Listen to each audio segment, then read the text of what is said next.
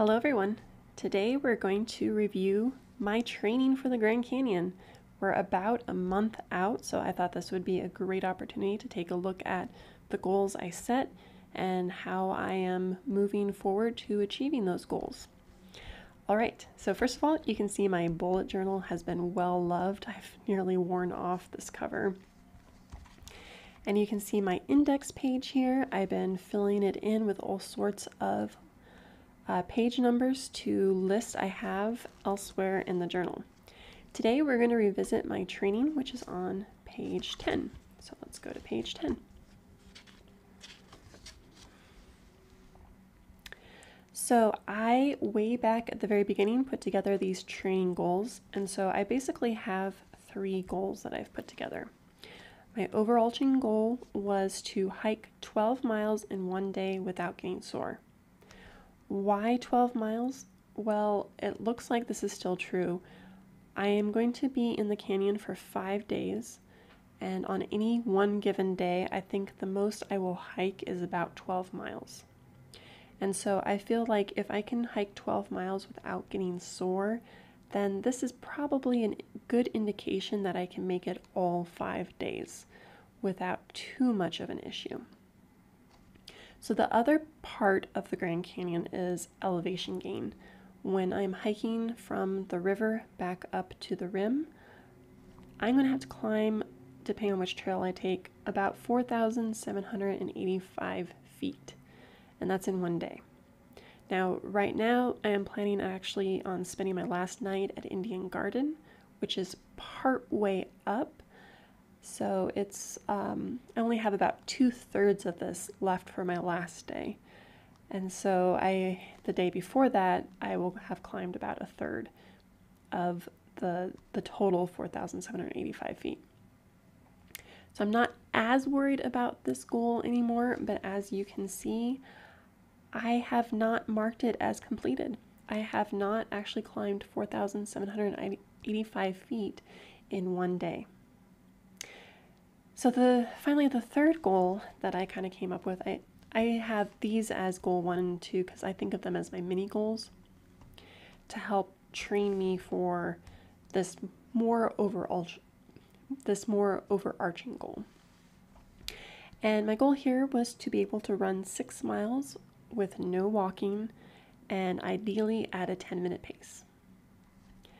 I did not achieve this at all. I think the best I did was to be able to run 3 miles with no walking and not even close to the 10-minute pace.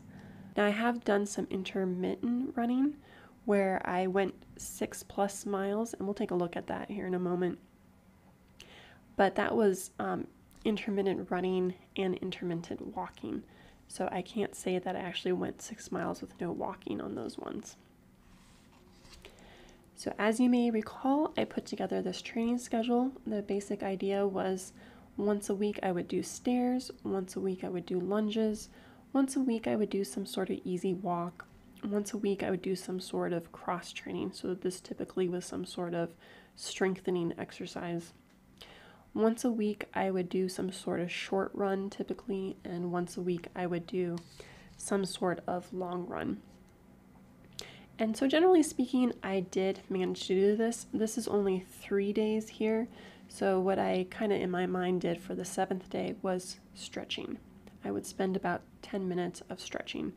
Now, I also would do, particularly before the long run, I should say, briefly after a warm-up for the long run, I would do stretching. And I would do a little bit of stretching with the stairs, that much less so.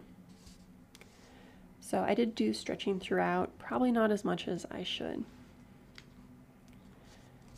So let's see how I did towards achieving my goals. As I said, I did not achieve goal, what I have written down here as number 1 and number 2.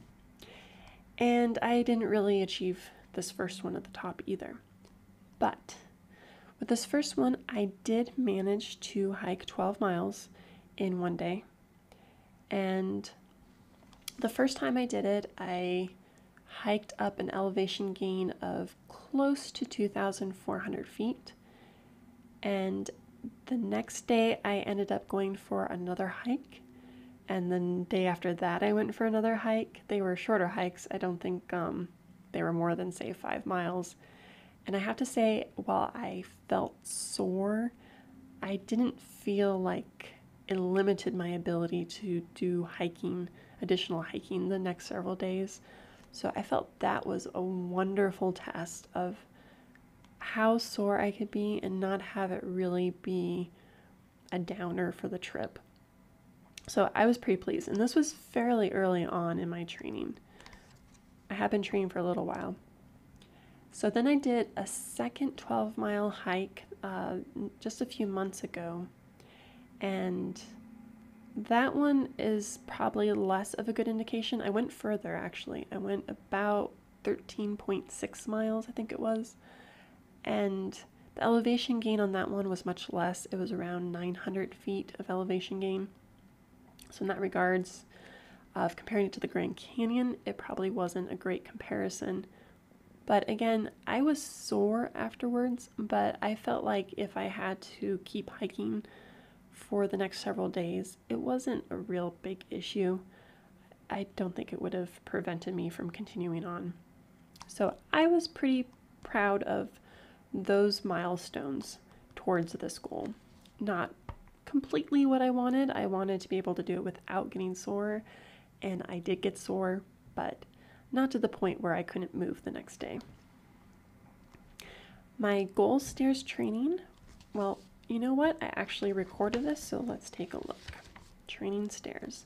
So what I put together here, just to kind of motivate me, was I wrote the elevation gain of Enchanted Rock, and the place I was going to be stairs training, I measured the steps and counted the number of stairs for each floor, which generally was the same. And I figured that, and I wrote this a little wonky, so I figured that if I did 10 floors 3.27 times, so in other words, I did basically 33 floors, then that was the equivalent of going up to Enchanted Rock in terms of elevation gain. Now, in reality, Enchanted Rock, you're not just going straight up, so that doesn't take into account the distance, but in terms of elevation gain, that's about the same. So generally speaking, when I've been doing my stairs training, my original plan, just to go back, was to slowly, incrementally increase the number of floors that I was doing until I reached this 4,780 foot elevation gain equivalent. In reality, what I ended up doing is I ended up doing basically the equivalent of Enchanted Rock. I ended up shortening it from 33 flights just down to 30 flights for a lot of these. That wasn't the case early on when I was starting. So you'll see I did the Enchanted Rock several times. One time, this was shortly before my first 12-mile hike, I did manage to do 187 floors. And so I did that because that was the equivalent of Mystic Lake, which is where I ended up doing my first 12-mile hike.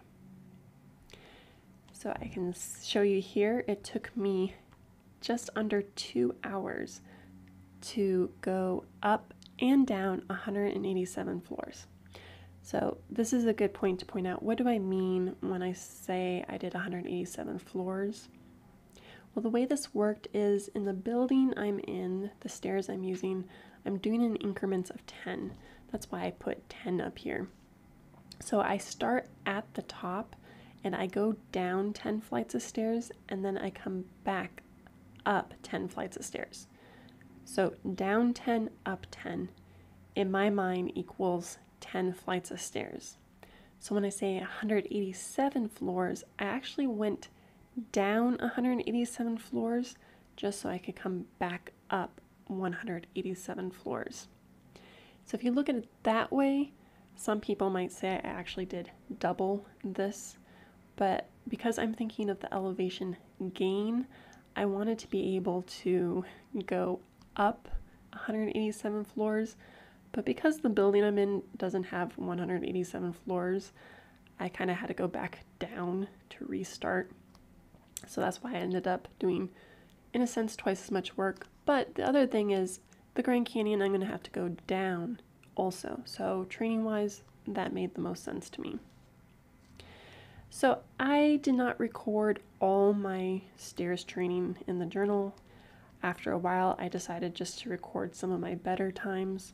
So my most recent entry was in February, where I managed to go down and up 30 floors, and it took me 15 minutes and 42 seconds. Other than my record of 187 floors, I also did another one where I did about, actually, is that the same one? No, okay. I also did about 103 floors, and that would be the equivalent of roughly Indian Gardens. And as you can see, that's the only time that I even attempted to do an equivalent stairs climb to one of the places in the Grand Canyon. But I put this over here just to try and motivate me to climb higher or to accomplish these little stepping stones, and I guess it didn't work because I haven't done it yet. Going back to my goal number 2, I kept track of a bunch of those running. So here is my running results. So you can see, just to give you an idea of the distances I was going, I was roughly around, and this was my long. So what I wrote down here was my long runs. I did not include any of my short runs here. For my long runs, you can see I was doing about 5 miles early on. I made it up to 6. 5 miles. There I only did a 4 mile. There I only did a 3 mile for my long run. And then over here, you can see this is the first time I did my 12 miles. So that was Mystic Lake, and I indicated I did get sore, but not too bad. And then I did 6 miles. And then in December, I decided I needed to ramp it up and try and work up to 12 miles again. Again, just to remind you, when I say I ran 6 miles, I didn't really run 6 miles. I did running and walking. So I would run for a while, then walk for a while, then run for a while. This is probably the best pace I got in 6 miles. My best pace was 12 minutes and 33 seconds. So that was my overall average pace for that one. So definitely not the 10 minutes I was aiming for, but based on where I started, let's see here, so like this one, which was a couple months earlier, I was able to do 6 miles in 14 minutes and 48 seconds. So I was pretty happy that number was going down. And then you can see here, I did the 6 miles, and the next week I did 7, then 8, then 9, then I did about 10. And then here is where I did my 13, here I say it's 0.7 miles. This was a hike that I did, and interestingly enough, I forgot about this. I got blisters from that one. So that made me realize that I have to be aware of blisters in the Grand Canyon, because when you do it for one day, it's not a big deal, but when you're gonna be hiking for 5 days and you get blisters, ouch, that can really put a damper on your adventure. So my most recent long run that I've done was about a month ago now, a little less than a month ago, and that was, I did 7 miles, not at a very good pace, 16:36. As you can see, that's a lot slower pace than I did way back in December. But I was going more not as a running pace, but just more as I wanted to get the distances. So overall, I would have to say that I'm pretty happy with my running training. Not ecstatic about it, because I clearly didn't get to my goal that I wanted, which was the 6 miles of no walking.